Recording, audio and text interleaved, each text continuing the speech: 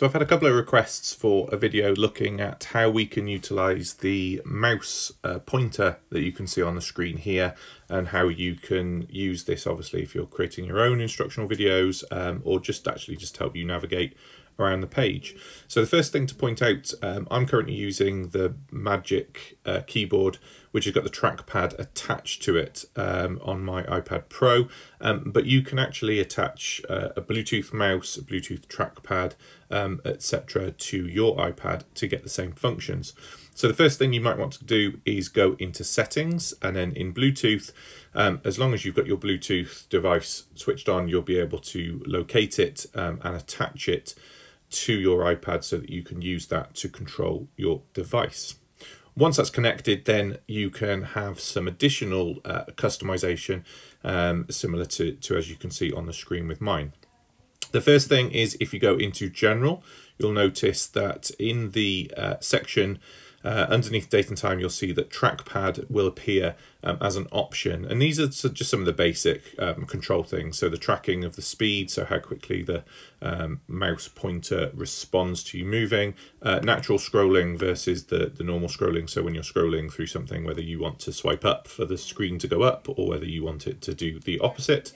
And then obviously the tap to click, or the secondary two-finger secondary click. So again, the kind of tools that you might be used to when using a mouse. Now, I'm on an iPad Pro, and what I found is we'll also have accessibility features in here around the pointer, and that is found in accessibility and under pointer control. And within here, there are additional accessibility features, which is really what the pointer looks like on your screen. So at the moment, I have a blue pointer outline. I can change this to any of these colors that are set on here, and also change the width of that. Again, just makes it a little bit more obvious to see on the screen when you're using it. So very customizable in that sense. Also the size of the pointer, so you can have it, really obvious down to sort of being less invasive on the screen, again, depending on how you need to use it. And then this one here, the pointer animations is actually a really nice touch. Now, if I turn this off, whatever I'm on, the pointer just stays as a pointer. If I turn the pointer animation on though, when it goes over something which can highlight as being a use of the pointer, obviously you can see as it changes. So at the moment it's just the circle, but when I go to a button, it's going to outline the button. So obviously it highlights to me that I can select that area of the screen. If I go into something like Pages, if I open up a document, for example here, then again, it changes as to what I'm doing on the screen. So if I just unlock this section here, you'll see that now I can change the size. The pointer has turned into these arrows, which highlight to me that I can obviously change something within that shape, etc. So again, lots and lots of things. Something else that you might notice as well is the color changes as you move across things to make sure that that contrast is there. So rather than having a dark background here, it's the lighter background, so it stands out more. So again, it's really, really clever features just to help you navigate how you use the pointer on your screen. So that's the animations.